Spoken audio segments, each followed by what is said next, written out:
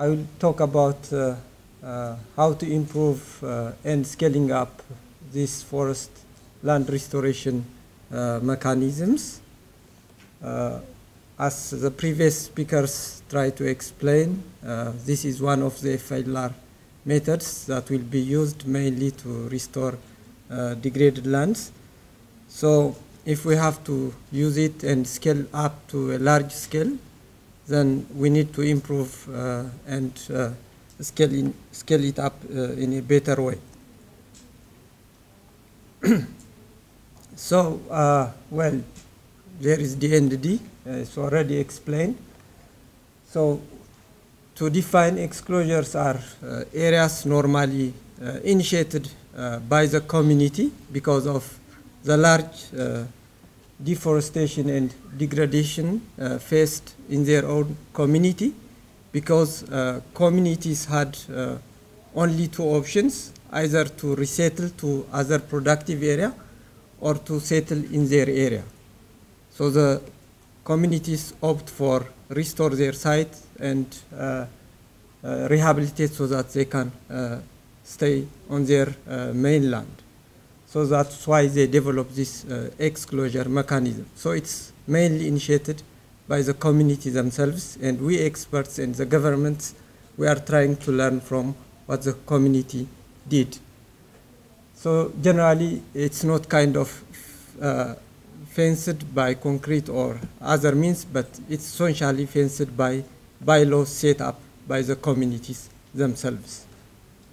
So we can see, for example, how it was in 1975 and now into 2006, only done by the community by contributing about 40 to 60 days per year free labor, and also similar landscapes were changed into green. So Ethiopia, as the previous speaker said, plans to rehabilitate this 50 million hectare. So the only viable option we think could be, one of them could be exclosures. But to achieve these targets, I think we need to identify and scaling up effective restoration practices. That's the exclosure, but not as it is. We have to improve it. So we had a project to identify the improvement measures that we could make in these exclosures.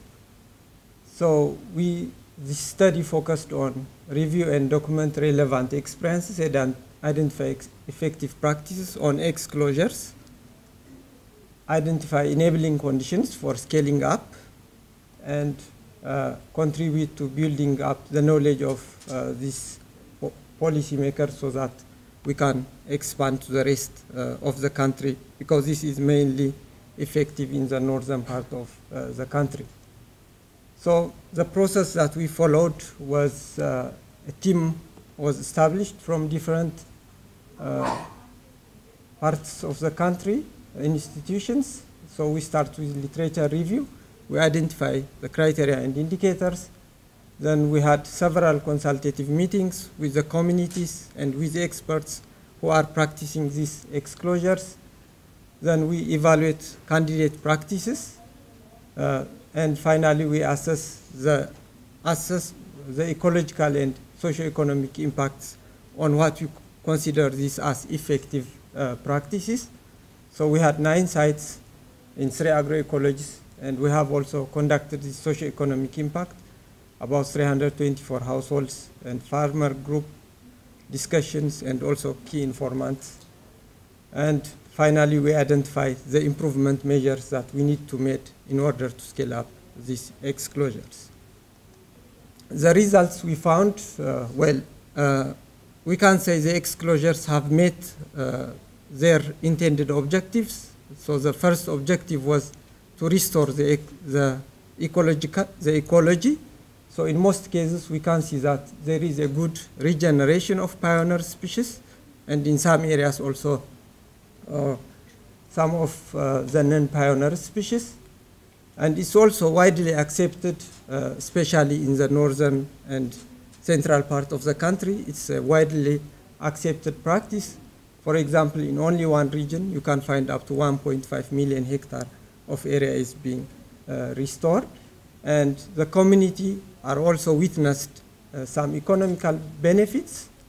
For example, we can have springs developed after this rehabilitation. In one village, up to 600 springs. So people are now engaged in irrigation developments, also in terms of carbon. And this entails generally, from ecological perspective, there are good practices that can be scaled up. Also, the community, as I said, they have positive views, but they also mentioned by the community that there are shortcomings. For example, if we see in different ecological zones, in the highlands, lowlands, and midlands, the trend is not the same. The response that we see in one ecological zone may not be replicated in the other. So probably site-specific intervention may be required. And there is also lack of ownership of rights because these exclosures are managed communally, so the rights is not yet maintained. So even though the ecological rehabilitation was obtained, but the economic gains is not as expected. So improvement measures were proposed for scaling up in order to meet the interests of the community. So what are the improvement measures? So the improvement measures we try to identify in terms of ecological services, for example, how we can improve the ecological services. So for example, one of the ideas that was proposed is to improve the native species, because communities still want to see native species coming up. So with its method, like a broadcasting method, could be better than planting, for example. This is one of the options that we found. The enrichment planting of some economical species should be also introduced.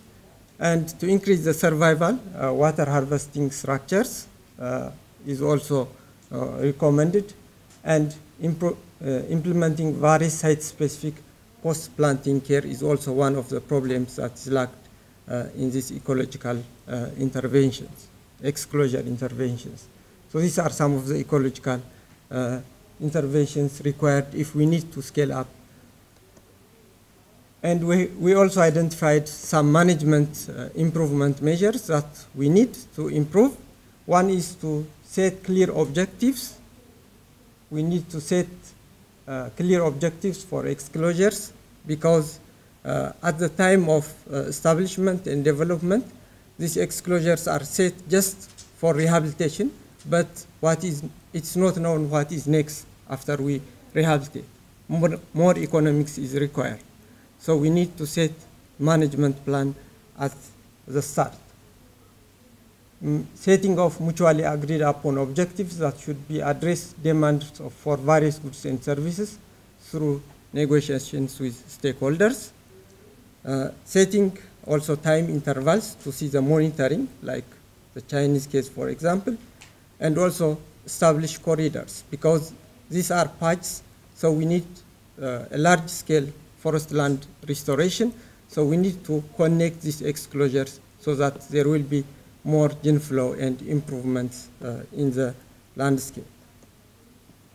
Also, to increase the socio-economic benefits, define ownership types. Bylaws are more of punitive in this case, in the current system, but they should be rewarding. And in some areas, the judiciary recognizes the bylaws, but in other areas not. So we have also to work on this one.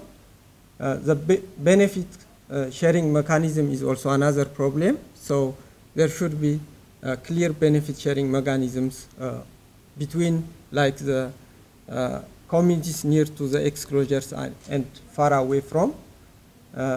Also enrich exclosures with high value species, like fruit trees, for example. also to enhance the touristic value of exclosures in sites with potential of tourist attractions, and improve and strengthen value chains for marketable products. So generally the message is it's good to consider exclosures as economic opportunity, like not as an independent but as an integral rural employment generation mechanism. Defined use rights, establishment and development should be also objective oriented. There should be at the start a management plan. Exclosures must be also considered as emerging opportunities, like in climate change adaptation, mitigation, and also in livestock development, not only as site rehabilitation. And benefits from exclosure should be also quantified in terms of the off-site benefits also. And they are also considered, they should be also considered as integrated landscape management options, not only the rural development, but also the landscape. There should be also a proper policy, legislation, strategy, and program focused on exclosures, and recognition of bylaws by the judiciary system, enforcement of existing policies and local bylaws, and also exclosure should be backed up with community-based incentive mechanisms to maintain their sustainability, like financial, other reward system, and also benefits from emerging systems. I thank you. Yeah.